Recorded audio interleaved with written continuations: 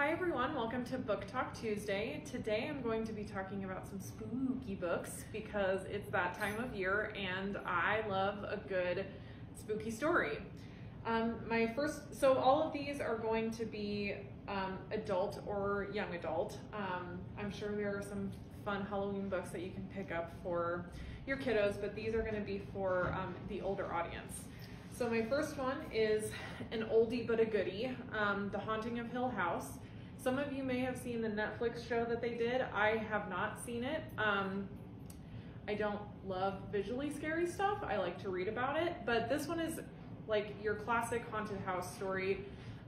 It's not one of those, you know, super scary, like somebody's coming out from the middle of nowhere and scaring the living pants off of you. It's just one of those kind of sit in your bones kind of scary books. I read this, I think in college, and I really enjoyed it. I didn't know if I would, but I've read some Shirley Jackson since then, and I cannot recommend her enough. So if you haven't read The Haunting of Hill House, highly recommend it. As some of you may know, I love true crime, and as is evidenced by my true crime button. And I did do a book talk about true crime, and I may have talked about this one before, but I like to come back to this because it is just one of those classic horror stories that also happen to be true. If you're not familiar with H.H. Holmes and his murder house, this is a great place to start. It has some information about the Chicago World's Fair in it, about kind of the architecture and all of the things that were happening for the World's Fair while H.H. Holmes was building his murder house and also subsequently murdering many women. I didn't super care for the architecture stuff. I kind of just wanted to get to the true crime, but if that's something that you're interested in, it kind of balances out the horror of the true crime element of this, of the whole time period as well.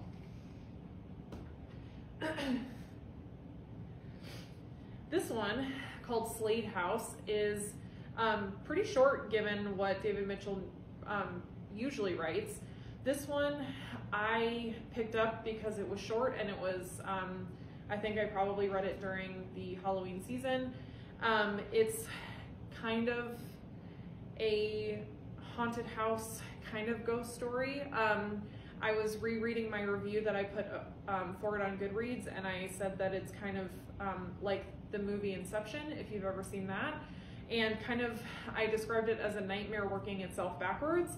So normally when you wake up from a nightmare, you're super happy that it's over and you're back into reality and you know, the nightmare has passed, but this is kind of working in reverse where you think everything's okay, but actually it's not. So it is a house that every 9 years somebody walks in and they never come out. And it has some predictability to it, but I really like that it just is kind of one of those nightmares that you are reading and you're like, is anybody ever gonna wake up from this? So it's a pretty quick read, but very engaging and also very spooky.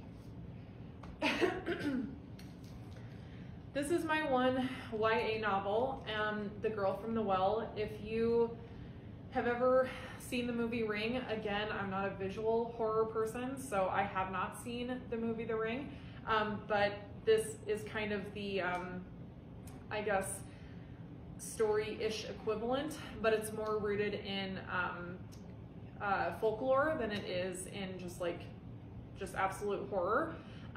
It's about this girl who is murdered, and so she comes back and haunts people who also murder. She ends up murdering murderers, but there's some folklore elements to it. She finds this boy who is alive and has some strange tattoos on him, and they kind of work together to, you know, solve some crimes and you know, solve the mystery of who this boy really is. So it is very spooky, but it also is pretty beautiful in terms of the folklore aspect of it, and also just, you know, two people working together towards a common goal. But still very spooky. So I highly recommend that one as well.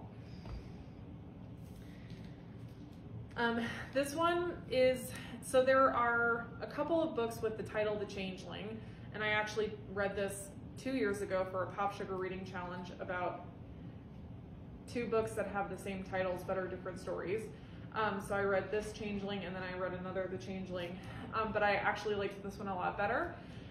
If you are familiar with the folklore of the Changeling, where a child gets stolen and taken to the fairy world and then is switched out for a changeling child, this kind of follows that, but it takes place in New York City.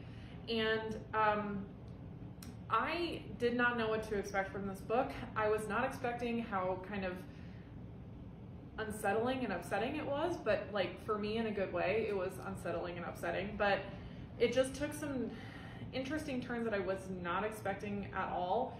The ending, I won't spoil it, but threw me for a loop and was so upsetting, but in the best way. So it follows this couple who just had their first child.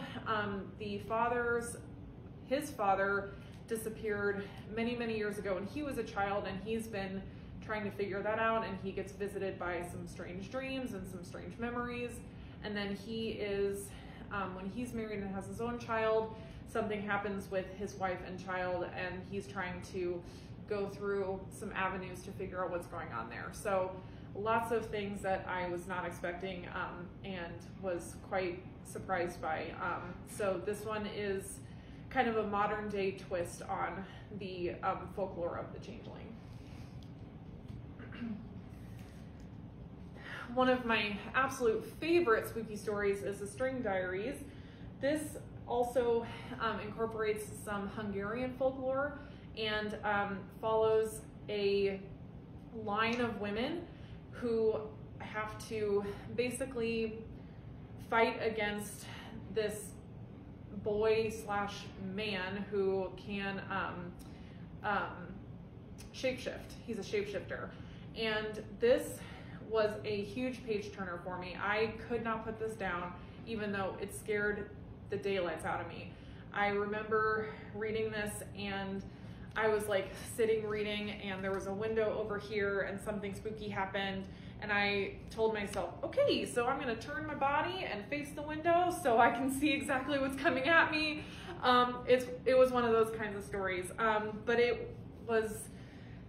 it kept me so engaged. It was so good. I did not expect any of what actually happened in the book. The characters I thought were really well developed. It definitely was an emotional ride and also a spooky one, but it was really good because I thought it was pretty unique in terms of kind of the books that I've read in the past.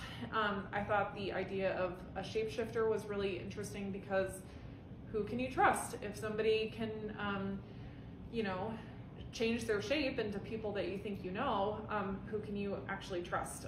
And are they who they say they are? So this is one that will definitely keep you up all night wanting to not only finish it, but making sure that things end okay. And last but not least, The Best American Short Stories is not a scary story, but one of my favorite short stories is pretty spooky. So this one is one of my favorites. It's by Joyce Carol Oates, and it's called Where Are You Going? Where Have You Been? This was actually based on a string of murders that happened in Texas, and she wrote that after hearing about these crimes that happened, and it just is so good. It follows this girl who's staying at home, and somebody comes up to her house named Arnold Friend, and he's kind of strange and not quite sure what's going on, and then just some things ensue, and it is a short story, but it packs a huge punch.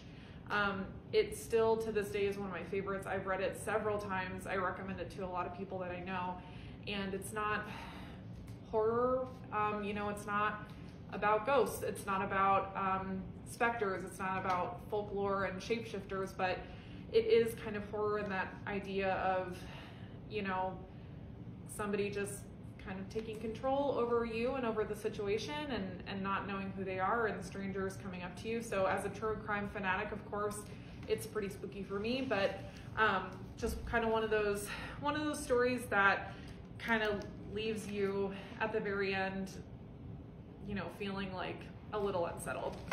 So these are my recommendations for my spooky season, spooky book talks. So we've got Where Are You Going, Where Have You Been, which you can find anywhere, but I picked it up in the Best American Short Stories of the Century. So you can get this at the library, or I think you can probably read it somewhere like Project Gutenberg or online, or really in any of Joyce Carol Oates' short story collections. The String Diaries, The Changeling, Girl from the Well. Also, these both have sequels, and I have read both of them. Sequels are hit or miss, but you can find out for yourself how you feel about them. But if you are wanting more in terms of these worlds, you can read more and read these sequels.